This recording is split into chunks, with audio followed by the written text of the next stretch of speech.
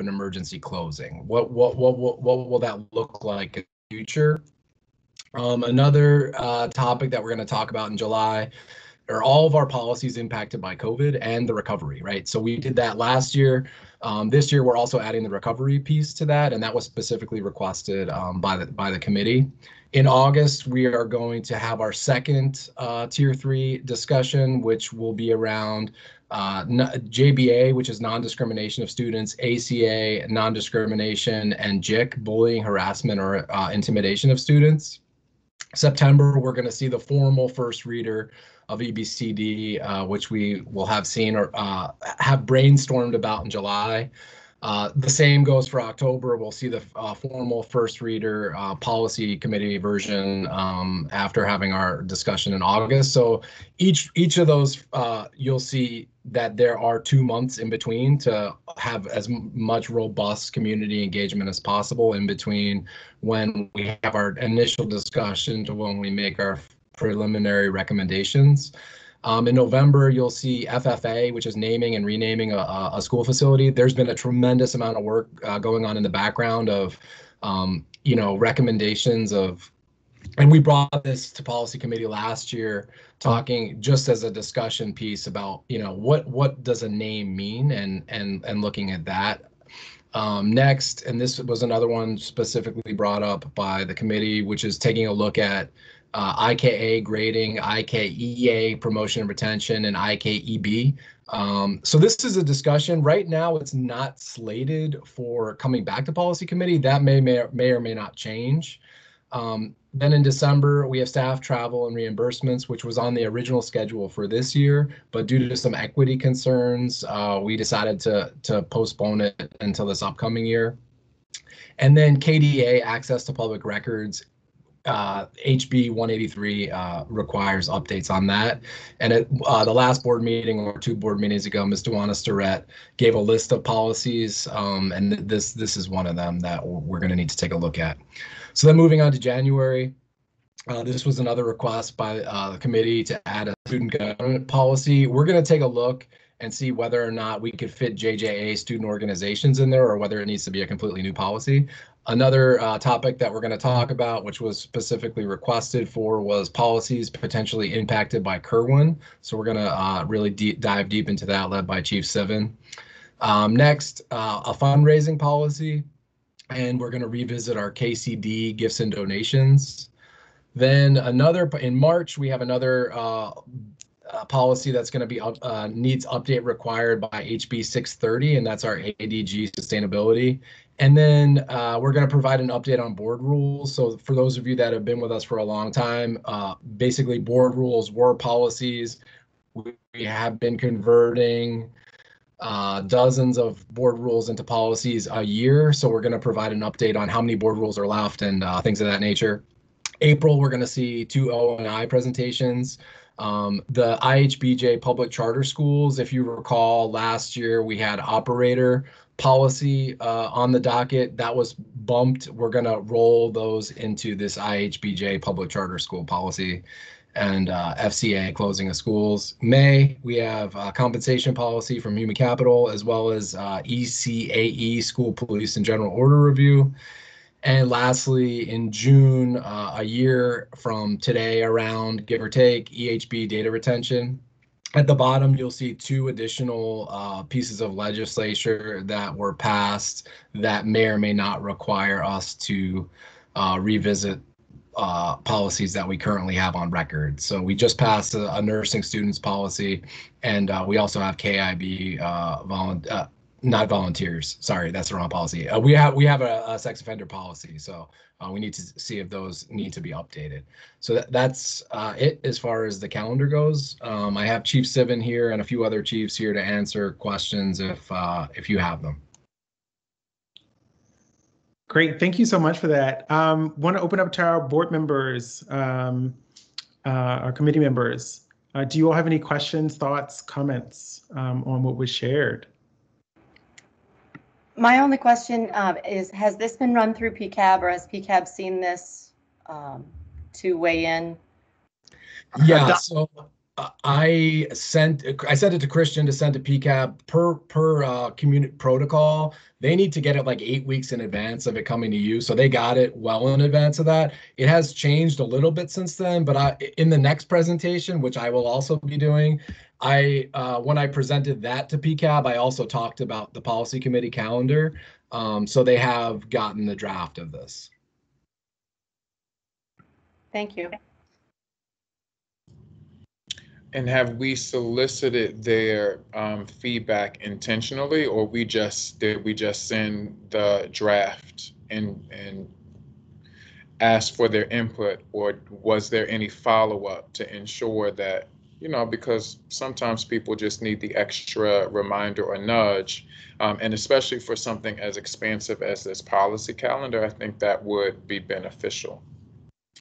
Yeah, so they got like a three-week lead time, I want to say, in between when they got the policy and when I went to PCAB. So they had some time to look it over. So when I was there to present the compliance report update, that was something that we talked about. And I think Christian has last year, was getting their feedback as well throughout the time, like this should be updated, so that their feedback was incorporated all along in the creation of the calendar. So that's why I think we didn't see really any suggestions or feedback from them, is because all along the process, we were writing things down, whether it was something that they suggested we should take a look at. Thank you for that, Joe. With the January, with the student government policy and potentially the JJA, is that going to be a discussion, or will that be like a draft? It's scheduled right now to be a draft. If you feel that that's something that should be bumped up from a tier 2, which is our standard policy, to a tier 3, we could definitely think about having that maybe in October or December, adding it to the policy committee as a discussion piece. But I will leave that to you all. Yeah, Dr. Brooks, Commissioner Brooks, I think we should consider having an opportunity for our young people in the community to weigh in on a policy like this of student government, since we've heard a lot of input from our students over the past several months about it. I think it may be beneficial for us to engage a little differently around that, to really have them at the center of, as they should be with all of what we do, but with this particularly, I think that should be something that we consider. Yeah, Christian, did you have a response to that? Did you want to chime in? Just a point to chime into, potential idea. Perhaps, I know you all, I'm still taking a look at it, want to consider, sorry, my camera's off. I was talking without my camera off. Consider like multiple board forums throughout the school year. So perhaps this could be incorporated into one in like January or February as part of like that discussion. So just offering that as a, way of additional engagement on this policy. Mm-hmm. I thank you for that, Christian. I think to Joe's point, it may need to come a little earlier than that if we're looking at this as a potential draft for January. So maybe some sort of fall forum or like that. I really think the session that we did, that youth forum that we did in March, the format of that was great. And if we could do something like that similarly to that for this, I think it would be helpful. Not just for the board to gain input, but for the young people to, number one, take ownership of a policy like this, and to really provide some relevant input into the draft.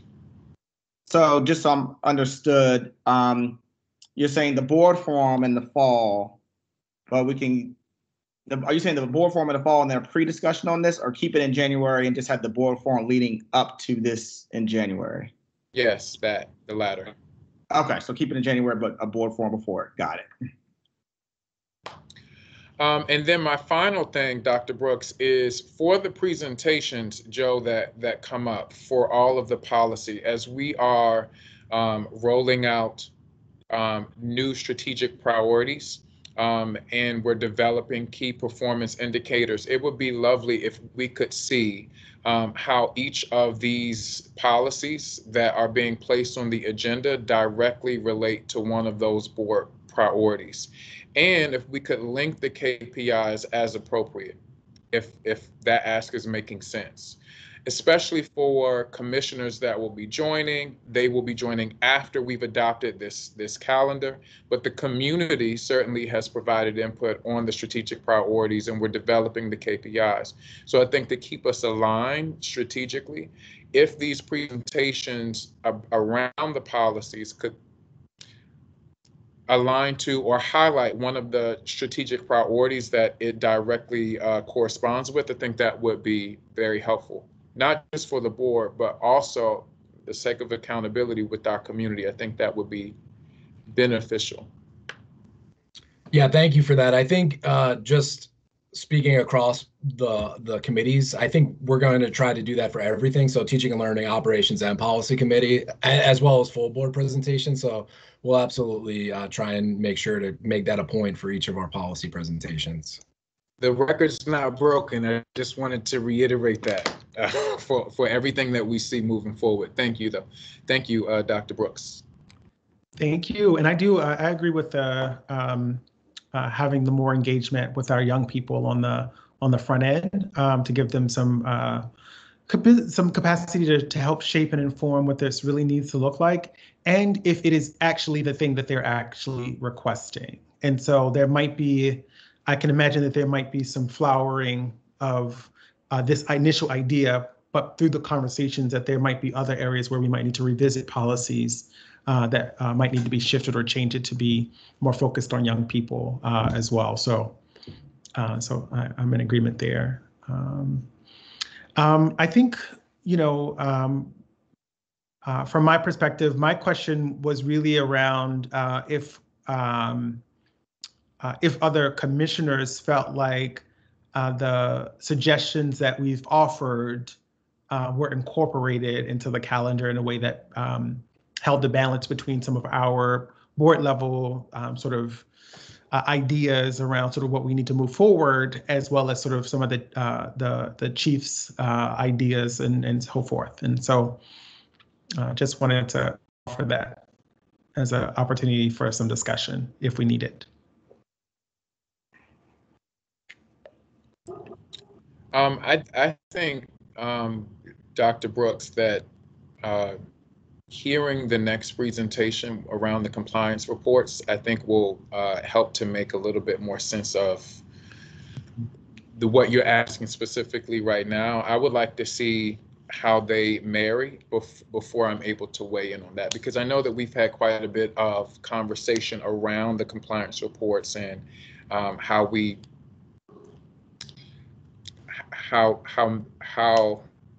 much we appreciate them. And where they fall. So I would be eager to hear that first before I respond to that question that you just posed. Sweet, great. But another idea came to mind, Dr. Brooks, as you mentioned, getting the students' input. If, Christian, all of the forms that we have, if we're considering putting them in that youth forum style somehow, to perhaps upcoming policies that are on the calendar, whether they're drafts, if we could have a session where our students are able to engage with those policies, because I know that we're thinking about having forums quarterly. So if we're thinking of that, if we could highlight some of the policies that are coming up for draft, and perhaps have a session dedicated to that just for our students, for them to weigh in and to have discussion around that, I think that may be beneficial to the board as well. Yeah, and that's helpful because I was actually in the process trying to check out Jessica's notes and kind of sketch out and interpret what you all said for the committee chairs meeting. So that is helpful for my work. And it's just kind of leaving it blank depending on like the basically needs at the moment, right? Because obviously if something consequential pops up, you want to talk about like a current event or something like that. So that's helpful. And in addition to, I just want to also name, we're still going to continue with the board hearings like COMAR, legislative, and then just have the forums be youth forum style. Great. Dr. James. So around the compliance reports, just a couple of pieces. Wondering, Christian, if it would be possible to triage the policy compliance reports similar to how we triage the policies for what has federal implications, what has state and local implications or funding connected to them. And then further, if there's a way to identify those on the website so that when we hear the compliance reports, if there are folks that have been impacted by that policy, either positively or negatively, they know, oh, this is when the board will do a deep dive into the compliance of this policy. So this is when I should attend the policy meeting to share my perspective on what was challenging about how the policy was written, or what makes it a great policy to support my work or my student experience or my community partner experience on the implementation end, so that we can have a better understanding of how we can support regs and policy changes to really meet the needs of the community. And I don't know how that's possible, but I think it would be amazing, you know, as we get our compliance report, if we also had testimony like, I engaged with this policy and it really helped protect me, or I engaged with it, it sort of helped, but this is how it could have helped more. Some of those pieces. I think the first suggestion would definitely have to work very closely with staff on that. But to the second piece, I mean, we do, and I know this is not enough, so I don't want to say it's enough.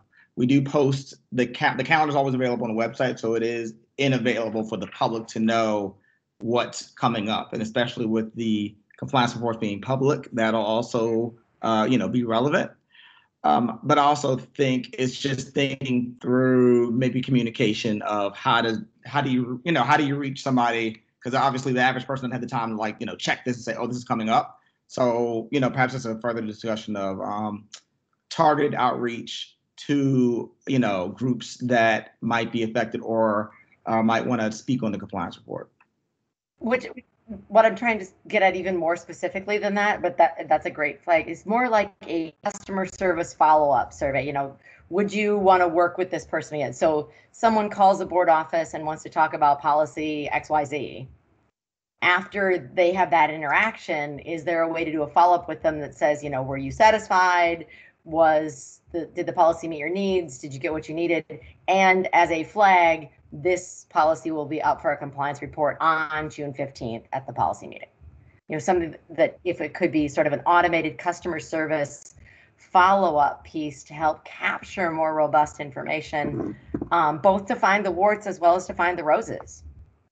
Right. Okay. I see what you're saying. I mean, we don't get too much engagement on that level, but we can try to think of creative ways to try to do that follow-up and just try to solicit useful feedback on the public compliance reports.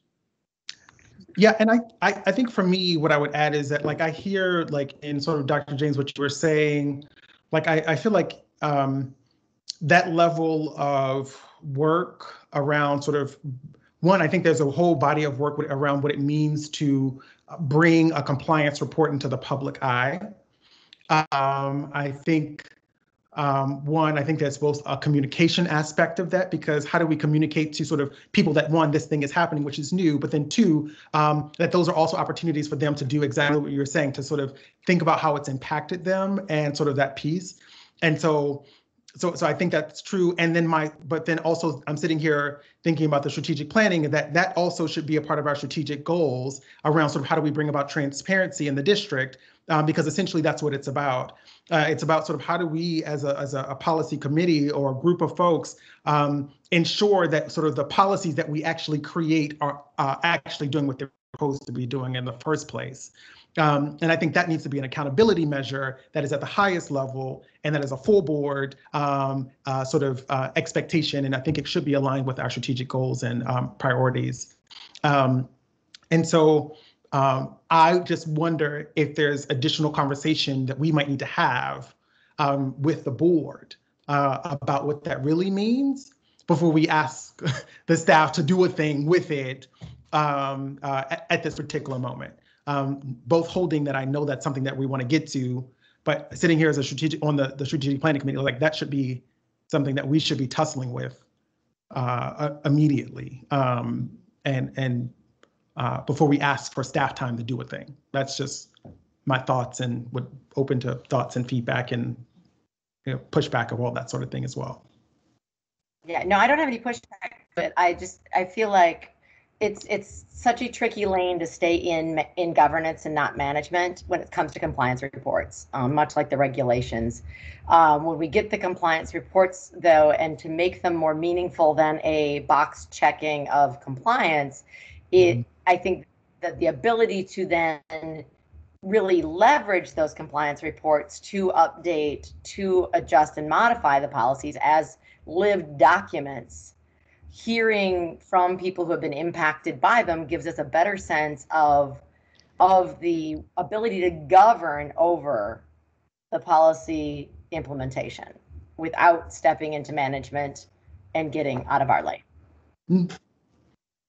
Yeah, I don't think. Oh, I'm sorry. Go ahead, Christian. I would just add to. I mean, I think we need to probably think bigger too, and not bigger, but in a broader sense. The average person in a school, right, probably doesn't think, oh, this is policy ABC, right? It's just like boss is being mean to me or something. So I would also try to, consider like, public comment, just general public comment, because that tells a story, right, of what's going on in schools. And then thinking about how that connects to the compliance report work. And, can you come talk about that? So just thinking about, I think, the whole body of feedback that you all receive, how does that kind of inform compliance reports and how things are working, et cetera? Yeah, and I see a hand. I don't know, is that oh, okay, Allison. That was me. Thanks. So I think this conversation is really helpful. And I think as we're, so we did, to Commissioner McFadden's point, there is a report coming on the compliance reports themselves and what changes we made.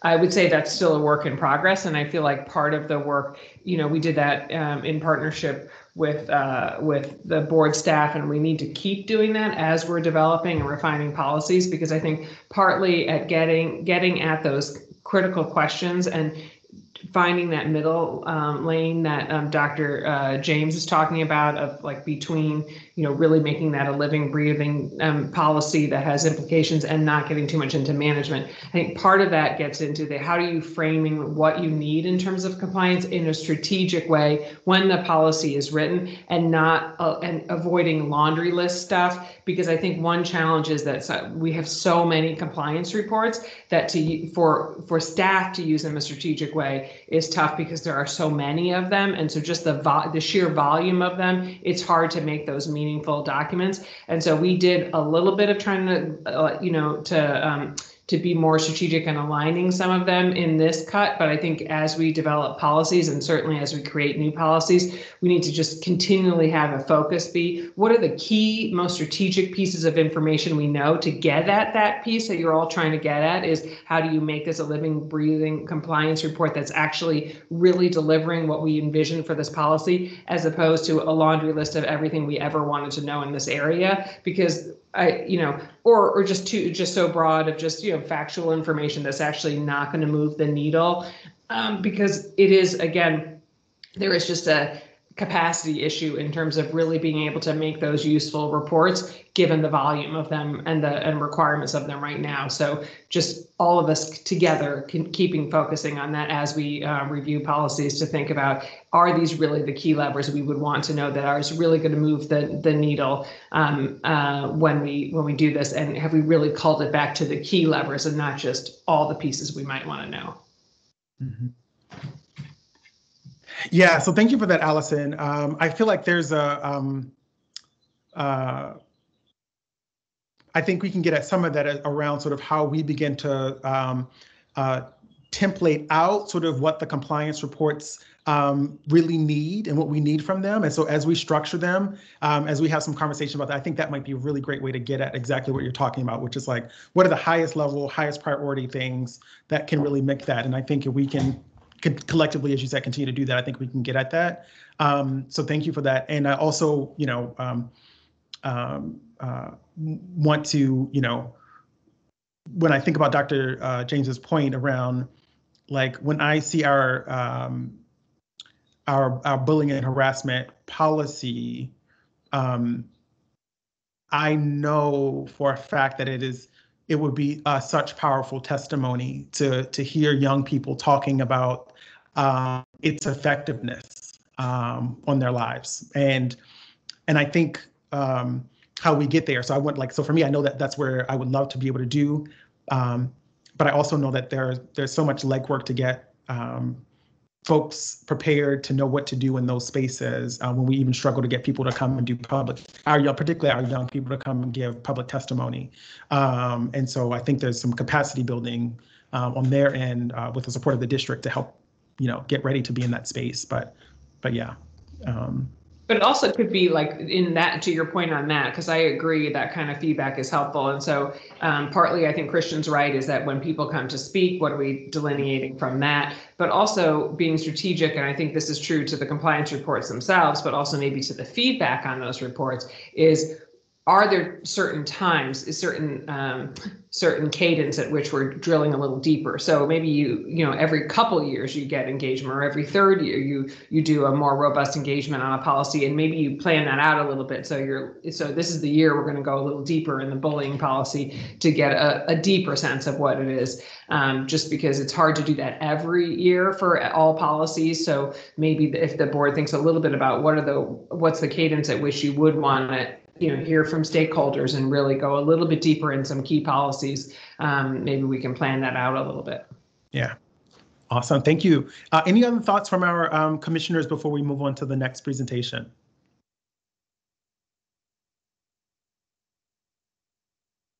Awesome. Thank you so much, Joe. I really appreciate it for the work on the calendar and really bringing in our feedback that you've so wonderfully incorporated. So thank you so much for that. You're welcome. And I'm also doing the compliance report presentation. So this last little bit has been a really great segue for that. So let me pull that up really quick and we can get into that.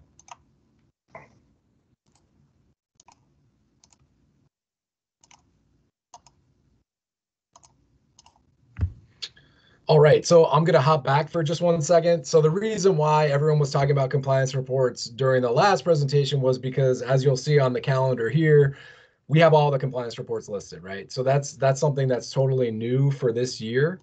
And I'm going to give you a brief presentation kind of about what we're thinking moving forward. So we will be making all compliance reports public starting July 1. So basically, instead of them going to the board, they will be made available to the public as part of policy committee. So as you'll see on the calendar, some months have a lot, some months don't have a lot. So really, once we submit the reports, all chiefs and authors of the compliance reports will be invited to policy committee. So if there are questions that the committee has, if there are questions that the public have, we will have representation there, hopefully, to be able to discuss in further detail. I'm assuming that not all compliance reports will have discussion or questions, but so obviously some will. So basically, there are 4 things that we're looking at here, right? So one,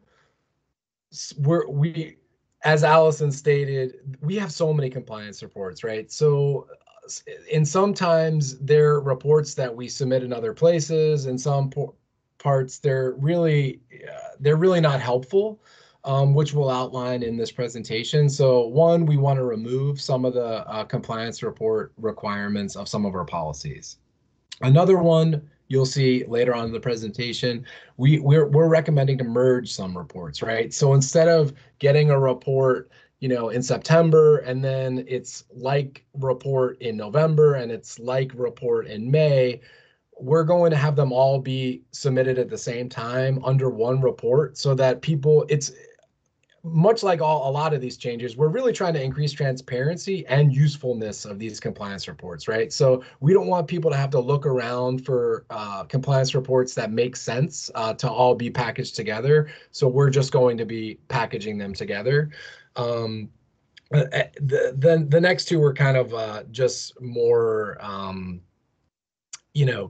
tidying up recommendations. So we just within the last few years, we added Chief Hike Hubbard and her department, the community engagement office, so and enrollment. So a lot of the policies that were listed under the CAO or the chief of schools are now going to be going to her. So this is a way for us to get the correct, the current org chart, under the responsible chief. And then the next one, a lot of our policies didn't have due dates, or they didn't have, specific times of when they should be submitted, or they were due dates that did not make sense with the way that the MSDE or city council budgetary things they didn't make sense anymore. So we're recommending to change the dates. Once again, we want to add a due date so there's accountability of this. It's due at this exact date. So then that the public can expect it to be presented or submitted at that date, right? Because if there's no due date, then oftentimes it keeps getting pushed. So that's another way that we're hoping to be more useful to the public and to the staff and to the board. As I said, two big reasons behind all of this work: increasing transparency and improving the utilization of the reports. As Allison and the committee said, we're getting these reports. They might as well not just be a check the box exercise, but we should be using them as a way to determine whether our policies are working, what can be changed, what can be updated, and really using them to help drive the work rather than just checking the box that we submitted a report. So the next few slides, you're going to see our policies in alphabetical order and the recommended changes. All of the changes fall within those 4 buckets that I previously mentioned. So I'm not going to read through all of them, but as you'll see, we are recommending a lot of policy changes, and these are policy changes. So with these, they will need to be approved by the board, and the policies will need to be updated accordingly. Okay, so as far as engagement goes, really did not get much feedback. When I presented to PCAB, it was really a really great meeting where everyone was really just excited that these compliance reports were going to be made public.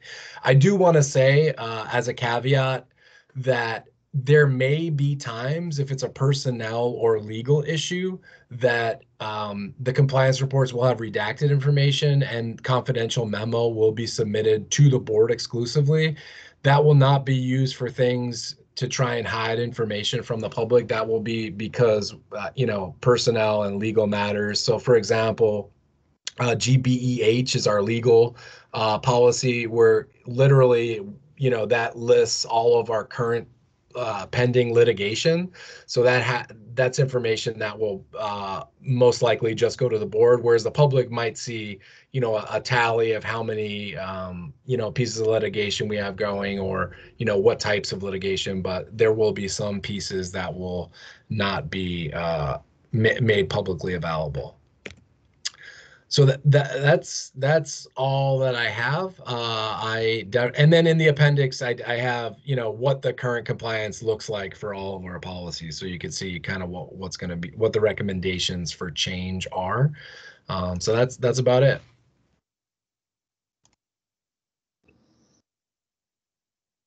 Great, thank you so much for that. Committee members, Dr. James.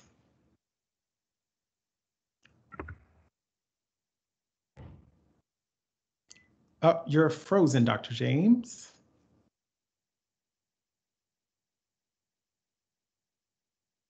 Let me try undoing my photo. Does that help? Yes. Yeah. Okay, perfect. I was like, I'm not frozen over here though. So Joe, I just wanted to say thank you. The clustering, not only does it make intuitive sense, but it helps with our, our client service aspect of our work. And it was no easy task. So thank you for doing that. When we talk about triaging, though, just also to point out in those compliance reports that some of them are federally required and do have financial and legal implications So just really highlighting that for people. But then the last piece that I want to offer is when we do, especially for the first few years, this is about, you know, admitting where we are and understanding that we're modeling a growth mindset for the community. If we could be sure to include the, you know, the last 2-3 years or the last 2-3 cycles of compliance reports as a tool to help understand how we're growing in the information that we're sharing. You know, many compliance reports, and this has been part of my push for this over the last few years, would come and it would be, you know, we submitted a compliance report, and that's the bulk of the information, is just that we submitted one, and every year being told, well, next year we'll have robust information next year, so that people can really see that this is the way we're trying to use this information and not just have it be something extra for staff to do, but to really communicate the growth in understanding policy and applying policy uniformly across the board. So I hear you. The one concern that I have with that is the reports that were submitted in previous years were meant exclusively for the board. So just the language used, the lack of redacted information, I feel like moving forward, the audience will be different. So it'll be a lot less inside baseball. It'll be meant for public consumption. So I am a little bit nervous about going to the chiefs and saying, okay, everything you submitted to the board as a private memo is now going to be made public. We could definitely try and look at some of the data that was provided and include that in the report as like trend data, but I don't necessarily think that we would recommend making things public that were private. Absolutely, and that's not what I'm saying at all. What I'm really speaking to is the quantity, the vast majority of compliance reports we received had no necessarily redactable information on them. They were really, obviously we don't want to share anything that would violate anyone's privacy or any confidentiality pieces, but there is a need to be far more transparent. Right. But so I mean, I agree with Joe that I think, you know, maybe sharing some of the data trends would make sense, but going back to go through all the compliance reports over several years to identify what could be shared and not, I think we're changing the policy going forward to make them public. And like I said, I think maybe looking at some trends of data that would show key the kind of information you're indicating that you want to see is like, what is the change over time, but going back to old reports is not something that I think would be very easy to take on. And Christian, did you want to jump in? Oh, just a reminder for the committee, the board office, we did post for your benefit in the library the last 2 years of compliance reports. So you all do have access to that information in one easy place. So just a reminder. Yeah, thank you for that, Christian. You know,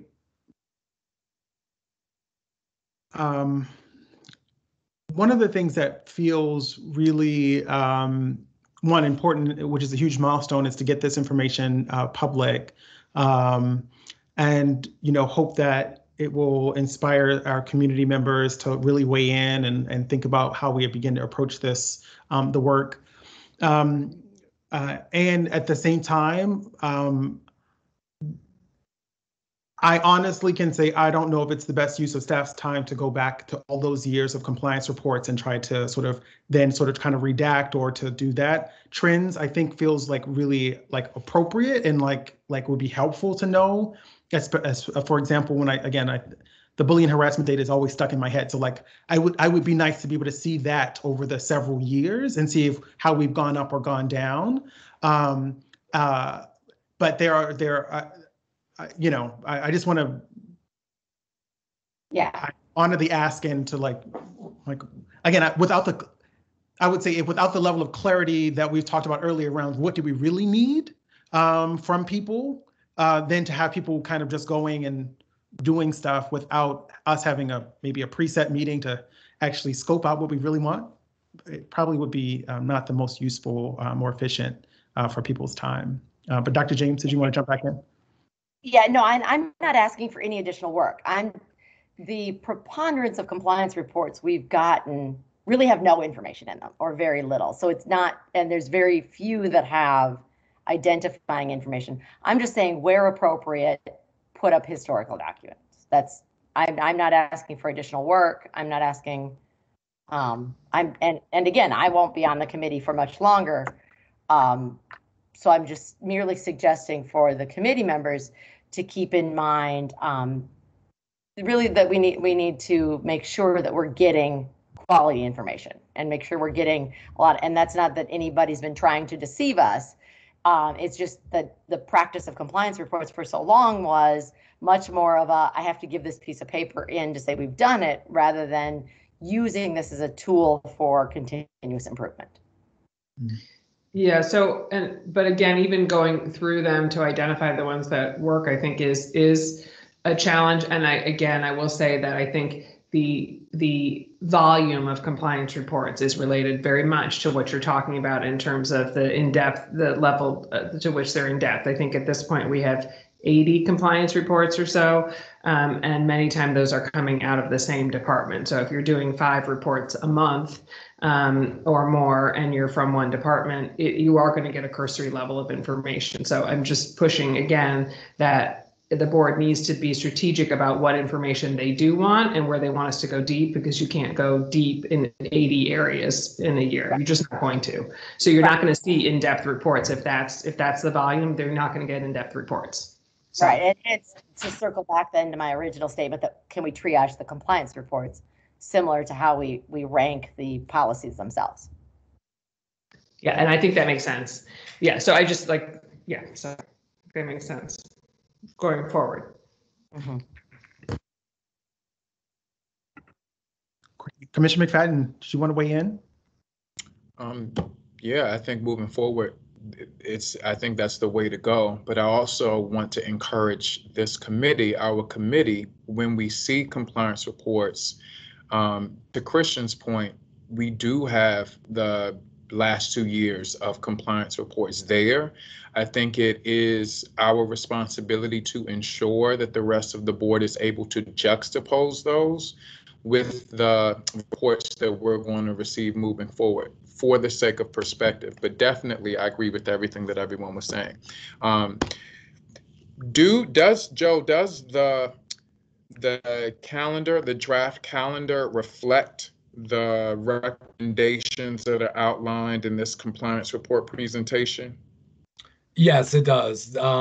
So like you'll see new dates are on the policy committee calendar. The ones that are removed are on that calendar. So the presentations that I did 1 and 2 are partnered together. So if I'm going, hopefully I will be bringing this in July 24th to the full board. I'm going to request a waiver so that it could be voted on at the next board meeting.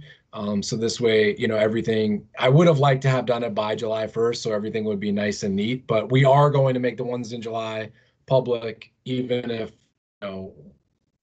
at the end of July, the board decides, that they're not going to approve this and that it needs to go to a second reader. But yeah, the policy committee calendar is reflecting upon the recommendations and the presentation that I just gave. Okay, so help me. So the reason why I asked, for example, if we're looking at, let's say, because I just saw it, if we look at ADA, right, the equity policy, and the recommended change is to add in a due date of August 31st. I don't see that in the draft calendar. So am I looking at it incorrectly, or are you going to make those recommendations for the full board to see at the July meeting? So the date is August 30th, I think. So if you look at the September 21st board policy committee meeting, ADA equity is there. Gotcha. Okay, so they're like a month. Exactly right. So yeah, so it will always be the first policy committee meeting after the due date. I got it. So that makes sense. That was helpful. Thank you. Awesome. And I think, again, I know this was no small task to pull these pieces together and just kind of want to say, a deep level of gratitude there. And I would also like to add, like, for me, as we're considering, like, both the conversions from rules into policies and so forth, that we're just, again, trying to pay attention to how do we make sure that we're not just reproducing work. And also, I'm just not interested in having more policy for policy's sake. I'm really interested in sort of what we have, making it deeper, richer, more useful and effective. And so, like, I just kind of want to name that as, like, as we move this body of work forward, like, we're open to recommend, like, this is like, what if we did it this way that would give you the type of information instead of having to recreate a whole nother thing. So I think that as just want to say, like, there's some flexibility and creativity there, because I have not seen just the presence of policy as an indicator of per se the quality of the experience on our children, our young people experiencing school. So at the end of the day, whatever we can do to make our policies sharper, but more importantly, to have them be more effective, is sort of what sort of my energy is around this body of work. Commissioner McFadden. I just want to chime in to completely agree with you, Dr. Brooks. I don't think that we need to, when it's appropriate, for example, the student government, right? You're looking at JJA or whatever policy that could align to that. I think, to Dr. Brooks's point, we don't always have to create new policy. We can just cross-reference some that already exist, to Dr. Brooks's point, in making them sharper. But I want to reiterate, I want to back up the chair in saying that, because this process can become very exhaustive and then ultimately meaningless, because there are so many that no one can keep track of it all, right? So I think it's critically important I'm following the direction of our chair here. They should be sharper, not necessarily more, because we're looking for quality, right, instead of the quantity. And I also love, Dr. Brooks, how you just mentioned, how do the policies directly relate to student outcomes? Because all of our policies should in some way, and the work that everyone does in this school system should directly relate to that.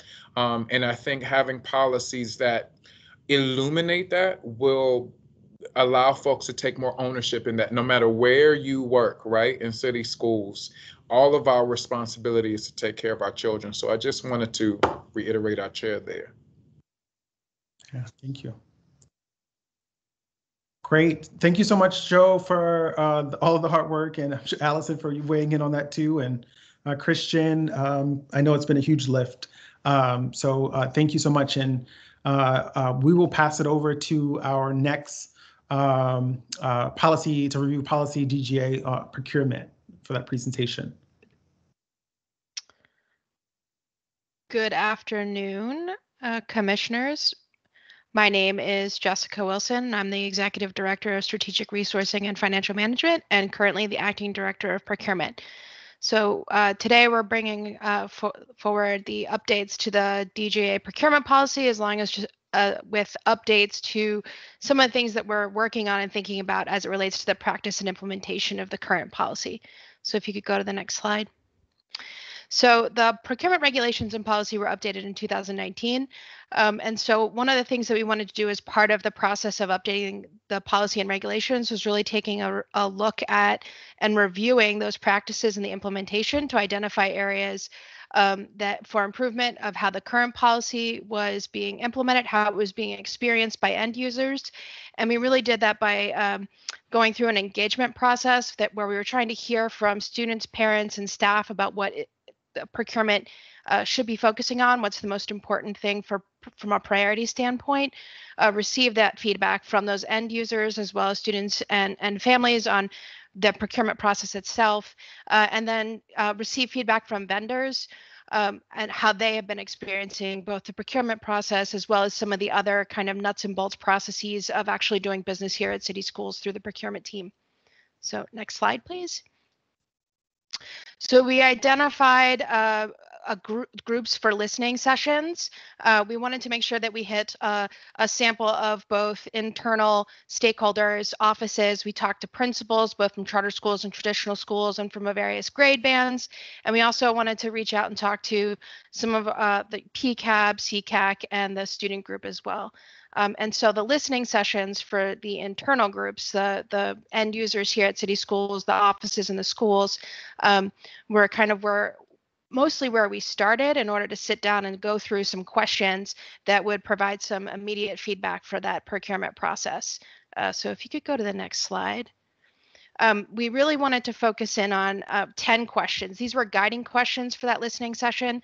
In some of the sessions, we got through all 10. In others, it led to conversations where maybe we didn't touch on absolutely everything. But you can see from the questions, it was really focusing in on the experience of the procurement practice and policy, as well as getting some feedback on the policy and regulation itself. Getting some ideas about the people in the room and like how familiar they are with what procurement does, the actual processes themselves. And we ask questions, just general questions. How can the procurement department better support your work? The procurement timelines we often hear are longer than anticipated. What are some tools, information, or the communications that we can provide as the procurement team that might help you navigate some of that procurement timeline? We also ask things like, what the priority for the procurement office should be, what should be the focus of a strategic plan for the department. And then we also asked the general question, if you're familiar with the policy and the regulations, what are some things you would like to see change that were, that were related to specific things in the policy or regs. So next slide, please. There were some key themes that we heard across the board, whether it was an office that was in a listening session or principals or other staff. One was just the need to improve reporting and assess and access to that basic information, reports that have things like contract end dates and the remaining renewals for different types of contracts, the ability to look up how much they've spent and where they've spent those things, and searchable options to review vendors with board approved contracts. These are all things that kind of are available in different places across the district and across our systems, but there wasn't a user-friendly place for offices or schools to plug into that. So yes, there may be an Excel sheet that's available on the website, but it doesn't have all the information you might be looking for. And yes, you might be able to go and look up things in our systems in Oracle or K-12 Buy, which are systems that we use to actually process things, but there wasn't kind of a user-friendly single report that was available. So oftentimes that means that they have to rely on requesting items from the procurement team themselves that are also juggling and dealing with lots of other things, including solicitations and approving requisitions. And so the time lag on some of that access to information was something that people were concerned about. Watching the contracts move through the process. So we have this very public part of the process where we do the solicitation, we ask for those responses, we review them, there's a board letter and there's board approval, but there's also kind of the behind the scenes part of that where we have a contract that runs in parallel with that board approval. And offices are really struggling with the ability to see exactly where that contract was in the process. Are we still negotiating with a vendor? Is it waiting for review? Is it in a signature queue? This is, again, something that you can ask to have a status for, but it isn't something that an end user can go and get right now. There is also a lot of interest in additional training documents or things that make people more aware of resources that are already available. So there is an intranet site right now that has a wide variety of procurement resources. Many people were unaware that that was available to them. So we're working on both new training materials that are requested as well as lifting up where you go to find different resources that were already available. Process takes too long. That one came up pretty much everywhere we talked to folks. And that is partly just how it works in public procurement process, and also partly an indication of capacity of individual staff to review some of the materials that we get and that we receive, and some other kind of choke points that exist within the timeline. So if you miss, for instance, the submission of a board letter, you do have to wait for the next committee and the next public board meeting to be approved, and they happen, one a month for committees and every other week for public board meetings. So there's some things that are our process we can work better on communication and helping offices plan, and there are some things that are kind of how the calendar works when you're working through that approval process. Improving invoicing and payment processes was another one that was lifted up as needing some support. This one is something we also heard about from some of our vendors as well. So this happens on both sides, and so we'll talk a little bit about some of the things we're going to do to help with that. And then more information provided to end users for requisitions that are placed on hold within the system. So right now we have a system where you might ask to buy something. It makes its way through the approval queue and it gets to the procurement department, and then one of the buyers has to place it on hold because there is a question or a missing piece of information, or there's just something that doesn't allow them to kind of review and approve it immediately. This is one that the system does allow us to provide notes in those situations. And so one of the things that we're already doing is making sure that as we're placing those items on hold, we're being diligent about placing the notes in the system so that end users can see why something has been placed on hold. So if you could go to the next slide. We did have positive things that came out of these listening sessions as well. Many of the departments or schools and principals that we talked about the high level of customer service, that buyers really do try and be as responsive as they can be given the portfolio they're working on, that our buyers are knowledgeable. They understand the areas in which that they do their work. They know the vendors, they understand the industry in general, and so they're able to help people navigate that process. They're responsive, cooperative, professional, and patient. And one of my favorites was that end users do not feel judged for not knowing the process. So we're constantly working with all of our stakeholders across the district, trying to help them both navigate this process, possibly for the first time, possibly for the 10th time, but really it's about teaching them how they can better plug into the procurement process in a way that allows them to be as effective as they can be in their work. Next slide, please. So we also did parent and student stakeholder listening sessions. This was with PCAB, CCAC, and the student government. Here we gave kind of a procurement 101, gave kind of the high level overview of what different types of procurements there are in the district, some basic information about how procurements work, because we didn't want to start from a place of assuming that everyone had kind of read the regulations and the policy and things like that. We also had an additional session with the PCAB members kind of earlier in the process where they gave a lot of good feedback and kind of thoughts around what they thought would be a great way for us to be able to better consolidate and provide access to information for families and community members outside the district. So we asked really kind of 3 questions in these listening sessions and then had a conversation. What is the most important thing for school systems to consider when buying materials for students, and why? How can we support all students better with how we purchase materials and services for the district? And what types of information would be helpful for parents, community members on how the district actually does that process of purchasing services and materials for students? Just want to highlight a couple of the all of the groups that we talked to about this, parents and students, said durability, efficiency, quality, and value were up there. And that we need to be considering the needs of all students when we're selecting items for purchase. The students had a really interesting kind of caveat to that, or a different way of thinking about it. One of the things that they said is we should be looking around at other jurisdictions and seeing what they're buying, because Baltimore City students should be getting this at least as good as other successful districts across the state. And so I thought that was really interesting that they were particularly interested in that comparison piece and making sure that we procurement were working on that kind of benchmarking to make sure that we were comparable in what we were purchasing to other districts around the state. The other thing that the students really lifted up is that sometimes they don't know what they need, but their teachers know what they need. And so that it's really important that we're going to be incorporating teacher voice into the procurement process, because teachers are able to speak up on behalf of students when they're going through that process. And that's something that's we're accelerating the participation of teachers across the board in procurement. Our teaching and learning department has routinely brought in teachers as part of the review panels for different types of purchases, and we're continuing to do that. I thought it was really interesting that that was something that was specifically named by students as an important part of the process.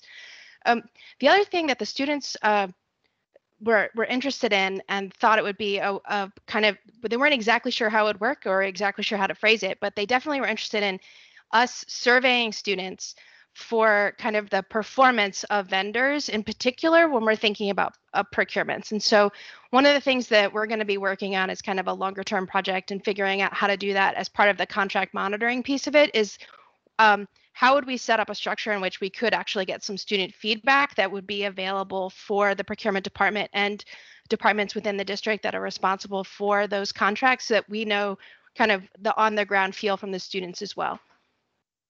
We also heard a lot about delivery of materials in a timely fashion. I will say I think that one is somewhat related to the time period that we were all experiencing when we were going through this process.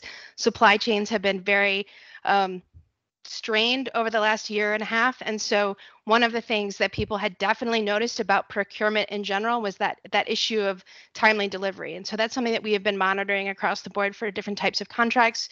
We'll continue to do so, but I do think that one in particular was, recent experience more so than a systemic problem that we see when things are up and running and supply chains are working like they should. The last thing I'll raise up from this, and this was a fantastic call out from one of the parent groups, is that parents need help understanding why procurement is important. They don't want us using jargon. The word procurement doesn't speak to anyone when we're thinking about it, when we're trying to get feedback or when we're going out there and talking with people. So really thinking about how we can do a better job of breaking down what it is that procurement means, why it's important, and how parents and the community can kind of pay attention to what is happening as far as that purchasing piece for the district. And so that's one, again, that we're going to be working on moving forward as far as making things available and bringing together places and single sources of information that will allow the district to better communicate both with internal staff and families and community members as well. Next slide. So the last kind of group of stakeholders we talked to were the vendors, and we did this with a survey. So we took vendors from FY20, and we wanted to survey top, middle, and lowest revenue vendors. So we wanted to get information from people we do big business with as far as dollar value and small dollar value business.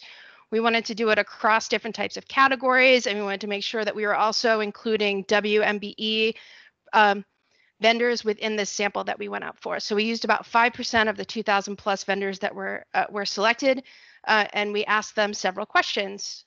Can you go to the next slide?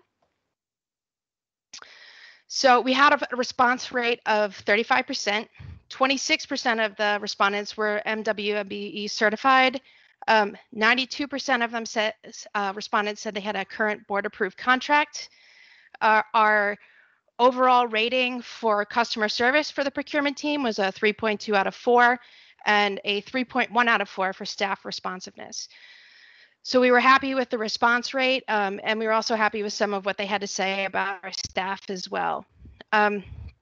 So you can see one of the things that we needed to do with this, in addition to getting just some basic information about the vendors themselves that were responding, was understand kind of what are the roadblocks or what are some of the places where we need to better support vendors throughout the procurement process. So the first question you see there is a great example. It just says, are you registered with eMaryland Marketplace?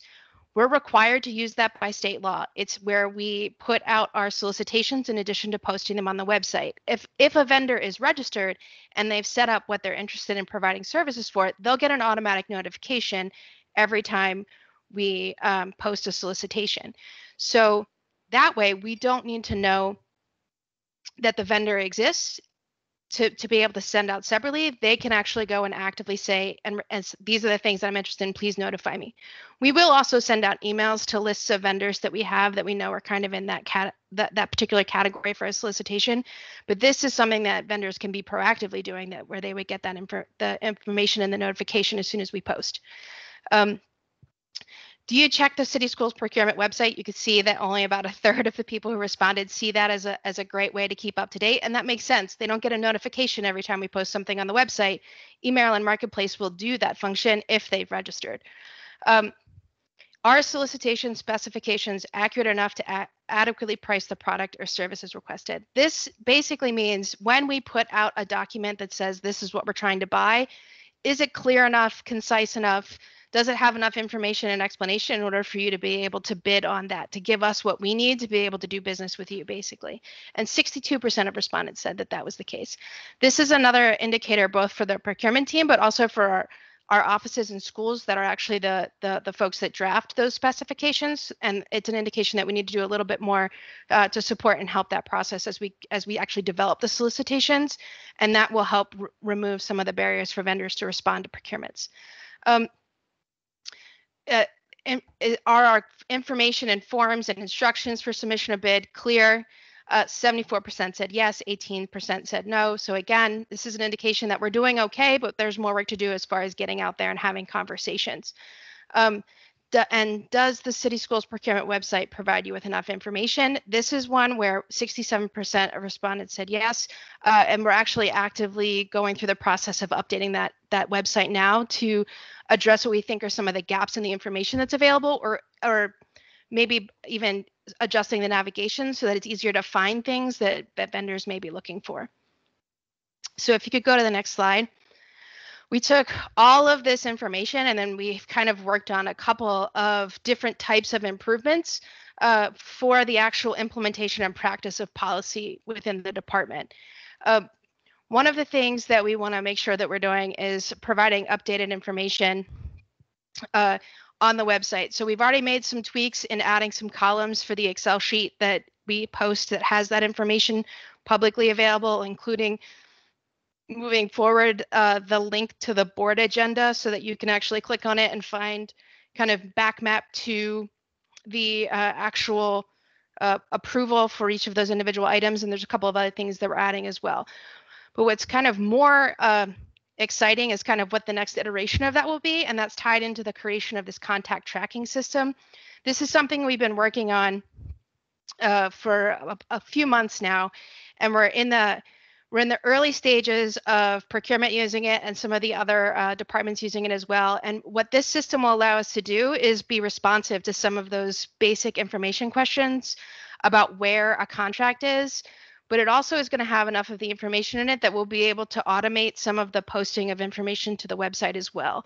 So we won't have to rely just on that Excel sheet as we move forward, as we continue to build out that tracking system. So that's an exciting yet to come, but we've just actually turned on some of the components of that system this week. And so we're really excited about how that will play out as we all get kind of familiar with that and build out the reporting capabilities of that, both for internal stakeholders, offices, schools, and things like that, but also what that will allow us to do for better reporting for community members as well.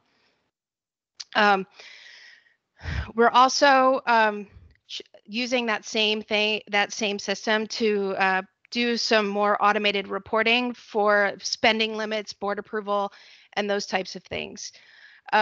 We're in June and July, this should say Thursday series. We're actually starting it this Thursday. We're doing a series of meetings for vendors that kind of give some of the basic 101 of procurement. We've partnered with the communications team to actually get that out there. So this Thursday is kind of the 101 of procurement. We're then doing a session on WMBE to help with help any vendors who may be interested in getting certified or just better understand the process. We're doing one on the MOU process and how you walk through all of that, as well as the kind of the behind the scenes. I have a contract now. How do I actually invoice it and work on all of those pieces kind of after the approval process with vendors as well. So that series will be happening over the course of June and July. We'll be videotaping them and they will be, well, I shouldn't say videotaping, it's virtual. So we'll be doing kind of a webinar series that will be available on the website, as well as materials for vendors to review, even if they aren't available for the sessions themselves. We have procurement office hours now. We've actually done the first one of these last week, where It's just an open session for anyone in the district. So this is offices. This one in June was just offices. July will be offices and schools that have procurement questions. I can't figure out where to find a particular form. They'll be able to get help with that. If they're struggling with some invoicing issue or working something out, they'll be able to kind of drop into a standing meeting that will be available once a month, and they'll be ask their questions, connect with the right person, those types of things. So we're making that available. We've talked about this a little bit, the updating the procedure for the on-hold items. This is already in process, making sure that the buyers are taking the time to give enough information in the notes for on-hold items that end users know kind of what the status of all those items is. Reviewing and updating training materials. So all of the feedback we received from the different listening sessions with the internal offices and the school principals, we have gone through and reviewed the materials that were available. So some of it, we said, check the box. We have that. Some of it, we think we have pieces of it, but what we're going to be doing over the next several months is updating pieces. And we've kind of chunked that out. So there's some updates happening to some of the K-12 buy materials right now. And we'll keep working through that until we've kind of completed all of the training materials that offices and schools said that they were most interested in seeing and receiving. The last thing is updating the contract monitoring form and providing guidance. Contract monitoring is an important part of the process because that's where we actually ask ourselves, like, how is this vendor performing? And part of that is having the contract, whoever's responsible for that contract or vendor, taking the time to review the form, fill out a basic kind of form that is almost like a performance review for the vendor, and providing that information back to the procurement team so that we have an idea of how things are going. We can't help navigate or address issues with vendors if that information isn't coming back to procurement. And one of the things that we learned through this process is that we needed to kind of spend a little bit more time explaining what that process is to offices and schools, and then also supporting them with guidance and training around how to use that form and why it's important and what we'll be using it for moving forward. So with that, I think we're going to go to the next slide, which I believe Chief Sivan is going to speak a little bit about the WMBE updates. Sure. As part of the policy and regulation, we are taking a number of steps that have been part of our process, but we also wanted to make sure that we called them out specifically. So we have clarified that our MWE program utilizes the City of Baltimore's procedures unless it is funded by the state's construction, public schools construction. We've also added definitions, so they're all in one place.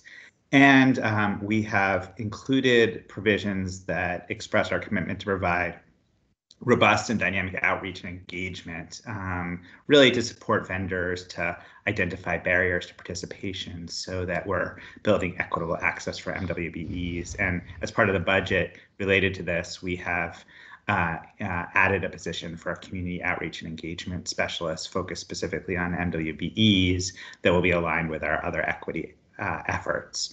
We also clarified criteria for goal setting and for waivers. These are the criteria we use, but we thought it would be helpful to put those out there and align them with other programs.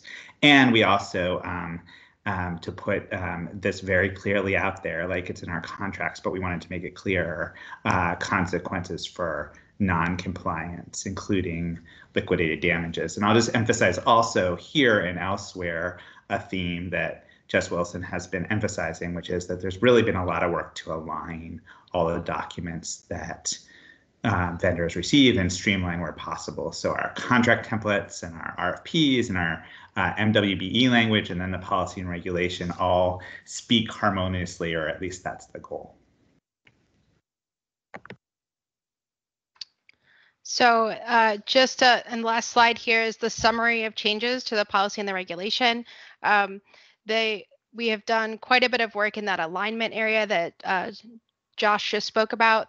We have emphasized the commitment to the participation with WMBE.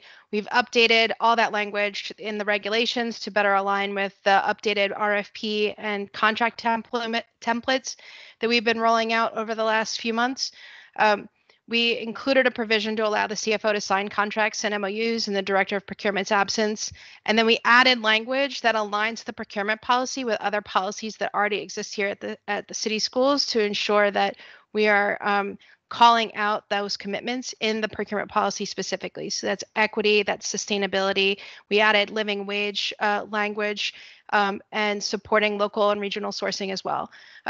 One of the other pieces of work we've been doing over the last few months is updating and strengthening our ethics and conflict of interest processes and statements.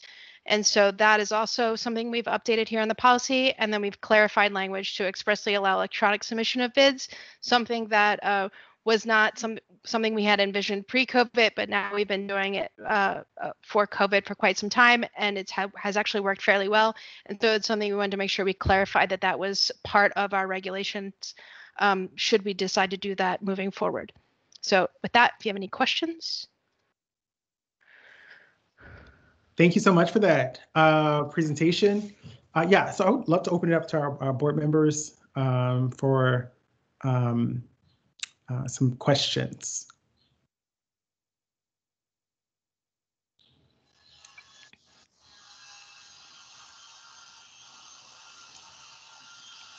Any questions from, okay, Dr. James?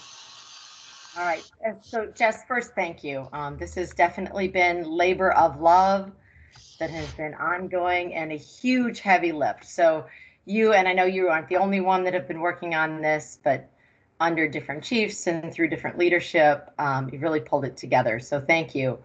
Also want to just commend the team for really leaning into the equity policy and understanding that an equity policy as a standalone policy that doesn't impact others is not nearly as valuable as the outcome that you have shown here. So kudos to that. So three pieces that I just want to highlight as places that we could enhance this policy, even still, and knowing that it's come a long way. One would be within the regulations to, or possibly within the policy, but I think within the regulations, to develop a vendor code of conduct. So if we're going to do business with you, here's what we expect of your organization, and the lens on equity and emancipation and community engagement that you have. So whether that's simply something that like, we're not going to invest with people who invest in for-profit prison systems. We're not, we want our vendors to have an equity policy of their own. We want those kinds of pieces. So thinking along that line is a possible enhancement to this. Other piece, and I can't remember if it was Commissioner Brooks or Commissioner McFadden who said earlier, but in the conversation around making policies actualizable and lived, is it possible within this policy to establish an accountability person?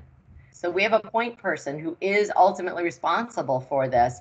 That would then ensure that this policy isn't something that's just on paper, but is, if someone's job performance is directly connected to the fidelity of implementation of this policy, would help ensure that it doesn't just sit as something in a book on a shelf.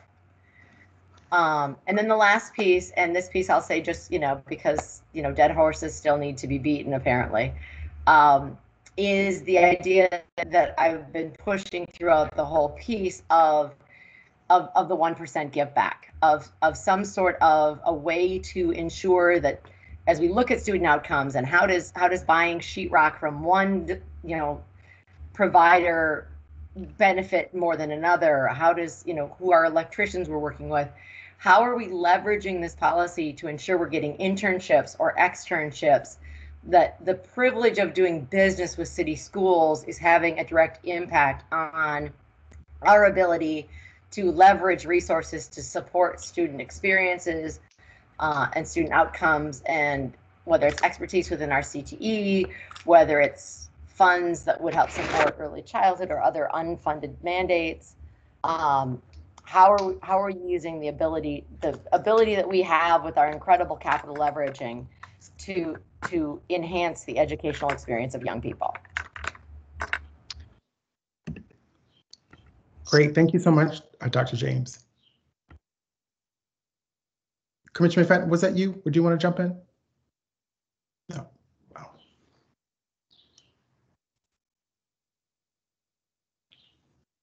Great. There were just a couple of things that came to my mind.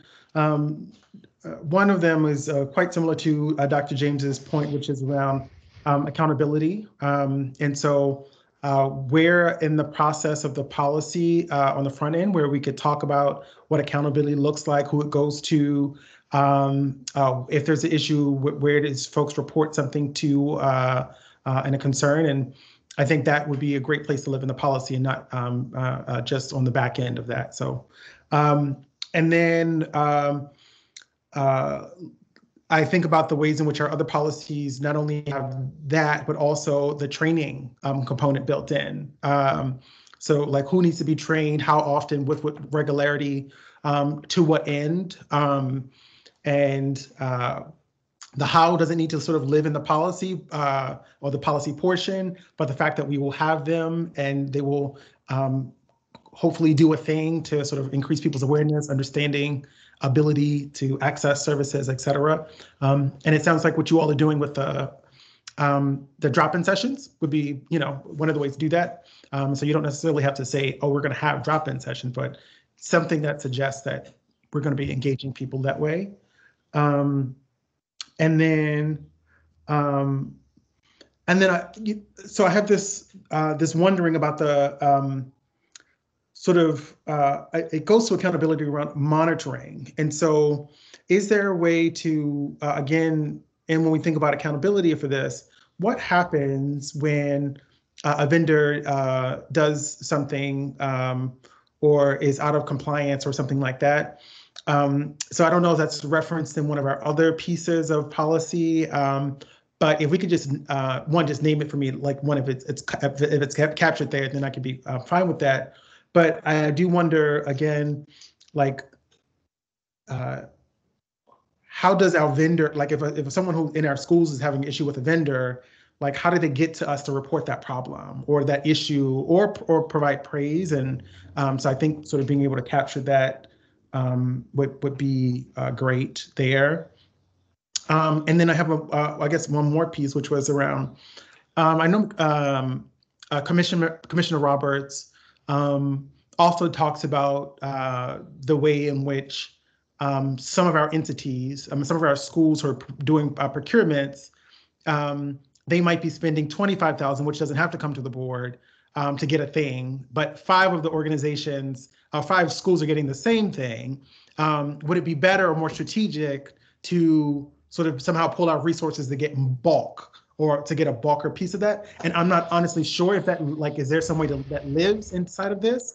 But just wondering, what is the relationship to sort of clarify a system or process for that as well, if it needs be? Yes, I'm not sure. That's just an honest question on my end.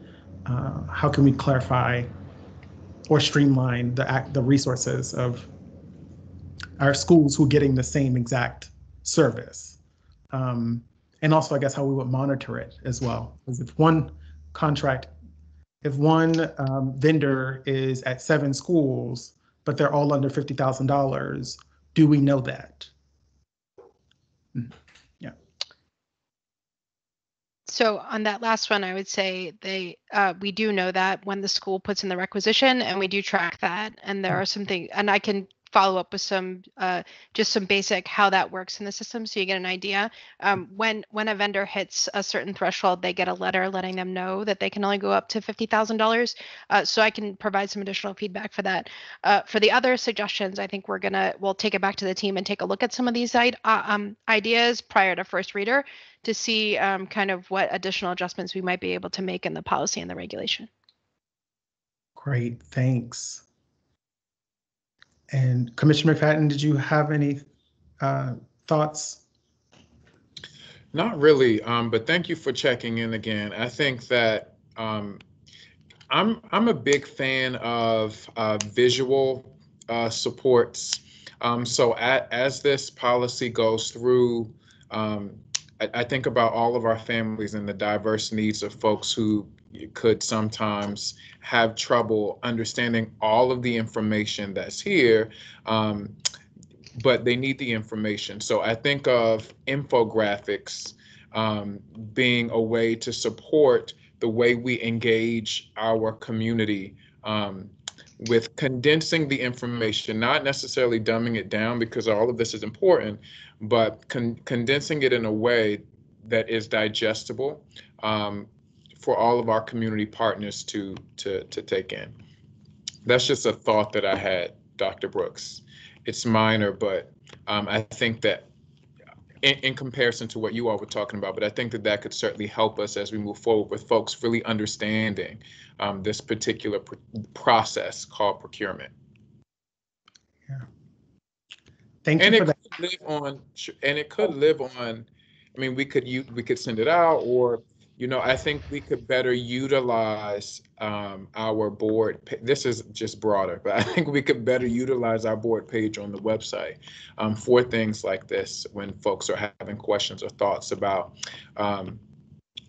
policies, one like this, but in a infographic way. It's a suggestion, right? I know it's a stretch, but it's a suggestion. Great. Thank you so much for the presentation. And I know at least one public comment would be referencing sort of the procurement policy for sure. And so hoping folks are staying on the line as we hear from our community members. Christian, who's up first for our first is Ms. Melissa Schober. Okay. Yep. Hello, can you all hear me? Yes. Great. Good afternoon, members of the Board Policy Committee. My name is Melissa Schober, and I'm a member of the Parent and Community Advisory Board. At the outset, we wish to thank Jessica Wilson for meeting with PCAB, hearing our procurement-related concerns, and answering our questions. As this committee considers revisions to policy DJA, we wish to call attention to a few areas of particular concern. First, subsection B under purpose has been updated to include a reference to policy ADA on equity and calls upon staff to, quote, ensure that purchasing and procurement practices provide access and economic opportunities within communities represented by students of color. We welcome this addition, but respectfully request that the policy or accompanying regulations specify how the district intends to ensure this access and how the assurance will be shared with parents, caregivers, students, and the community at large. We would like to know how the policy committee intends to enforce this, as it seems in tension with the current fair student funding formula. As this body is well aware, when enrollment at a school declines, the school receives fewer dollars and is less able to procure goods and services. With the withdrawal or truncation of programs, for example, canceling music lessons or reducing social emotional learning activities, more families leave the school, which leads to even more funding loss. How this committee intends to monitor this policy in light of current funding practices is critical. We look forward to further edits that further specify equity-related monitoring oversight, particularly in light of the fair student funding formula. Second, transparency. We appreciate the improvements to the procurement spreadsheet posted online, but think this revision represents an opportunity for further enhancements. In particular, we respectfully request that every future procurement considered by the board should list clearly the vendor, amount, contract monitor, and school and grades in which the vendor will operate. We understand that the school and grades may not be known at the time of procurement, but that information should be added as expeditiously to the publicly available data as possible, and such transparency should be guaranteed in the policy or administrative regulation. Finally, ethics. Policy BCA, which governs this body, notes that the board's and city schools' ethical commitment is rooted in, quote, fairness, equity, and integrity. To that end, we would respectfully request that the policy or administrative regulation detail instances in which it is permissible for staff to request current or past vendors to testify favorably before the board during public comment. We are aware that staff requested at least 2 vendors speak favorably at a recent board meeting on policy FCE. We would like clarity about the relationship between staff and current vendors, including whether it is indeed permissible for staff that design and oversee solicitations to request actions from vendors that fall outside the scope of work in the contract, and how doing so might influence or favor that vendor in future procurements. We thank you for your consideration and time. Thank you. Next, we have Rebecca Yenwan. I see she is logged in. Hi, Rebecca, you're still muted. Okay, great. Sorry, my screen froze for a moment. Good afternoon, everyone. I would like to echo some of Melissa Schober's comments and asking for some increased transparency in the procurement policy. As she mentioned in a recent board meeting, we experienced a handful of community partners testifying in support of a policy which affirmed their role in city schools. At least 3 of these community partners had contracts with the district, and lending their support is biased by the financial benefit they receive from their partnership. We ask procurement policy include a practice of vendors disclosing their partnership status and the amount that their organization is paid by the district before they testify at a school board meeting. We believe it is unethical to have those who benefit financially from supporting the district filling up spots for public testimony and having influence on policy if in fact they are not representative of the public. As one of the few organizations that represents families of city school students, we believe public testimony should be for those who do not already have a voice or a privileged status within the school system. This proposed disclosure would be one step towards increased equity in the testimony process. We thank you so much for your concern. Thank you so much for that. We have some time, and so I'm just really interested in understanding a little bit more about what happened in terms of like the staff sort of requesting supports from the vendors. So if anyone on staff can speak to that, or sort of like what happened in that process, that would be really, really helpful for me. Do we have a comment on that? I don't know if that's Chief Perkins, Cohen's, or someone else, or like. So I believe it's referring to a public session earlier where some members of the public spoke in favor of the engagement policy, like Teachers Democracy Policy Project. There are entities who also have other relationships with the school board who spoke. After being engaged in the policy, they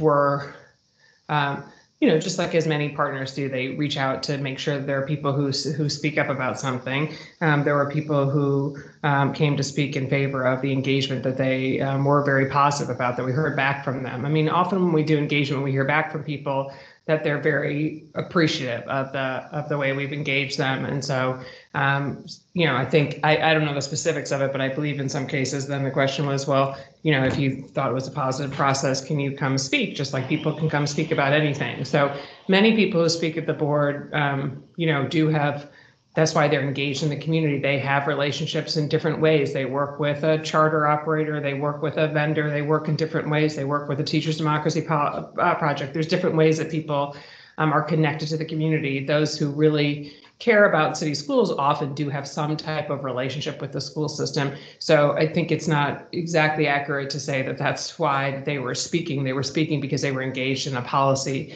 that they had, their input was solicited on, because again, we try to engage partners, community partners, partners who work with the school district, employees, all manners of the school community to give input on a policy when it's before the board, or anything that we're working on when it's before the board.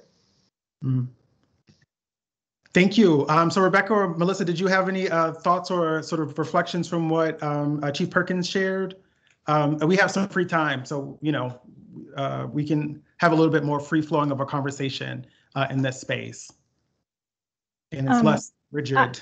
I appreciate it, and so within bounds of what PCAB has discussed, since I'm here representing them and not my own personal views.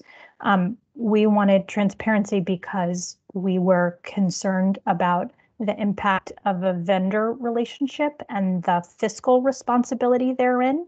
So we recognize and affirm that members of the community are employed by city schools and vendors, and we have no wish to prevent those individuals from speaking.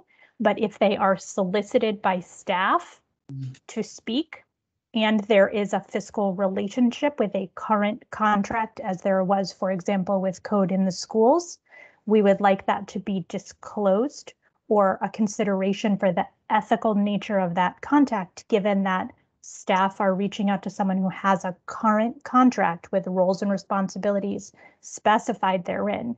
And if a vendor is approached by the person or an employee of the organization that is overseeing them to do something like speak to the board, could that not influence future procurement? And would that not be a consideration for fairness and equity in considering potential vendors or contract renewals in the future? I hope that's clear. Okay, that's helpful for me. Yeah, thank you. Thank you. Okay, yeah. So again, I think it would just be a little bit of a mischaracterization to say that they were solicited. I mean, I think there was, again, folks who were a part of, again, as a matter of public interest, we always try to engage a range of partners, whether they're vendors, whether they're community partners, whether they're staff, whether they're parents, whether they're students in policies. And so, yes, sometimes those folks we hear from have positive engagement around something. And so checking in with them to see, well, then would you want to testify to that is, part of hearing from the public. And so I know, that is, that's something we want to do, is make sure we're hearing from a range of voices. So we hear from a range of voices in public comment. Anybody has a right to sign up for public comment. So, and it was not in the capacity, and it's not the person who supervised Code in the Schools who would talk to them. So I just think it's a little bit of a misrepresentation of the conversation. Yeah, so I think Melissa probably said it better than I could, but I do believe that if someone is asked to testify in support of a policy and they are also a contractor who benefits from their relationship with the district, that potential for bias should at least be exposed. Yeah, thank you for that. So for me, that's what I was trying to get a little bit clear about, sort of what's understanding, sort of like what is classified as the public, right? So if someone has an active contract with us, does the illusion of inviting someone to speak, I just have not engaged this idea. So does that give the image of sort of trying to sway someone in our favor for doing that? And I don't know. But I do think it's worthy of a discussion around sort of with the board around sort of what happens when we invite other folks into a space that we have actual contracts with to give public testimony. Are they really public? Are they, is there some other classification for them for us to consider as we hear from other folks, particularly from when that might sort of be at the expense of other community partners or other community members. And so I don't know, I don't have an answer there, but I do think that those are really great questions for us to grapple with, especially the piece of whether or not a staff is soliciting of that. And so I don't know, I haven't got a brief, but we can follow up with that in an exec session too, because I do think it is worthy to be discussed sort of in the space. And so thank you. Commissioner McFadden or Commissioner James, did you all have thoughts or reactions or? Great.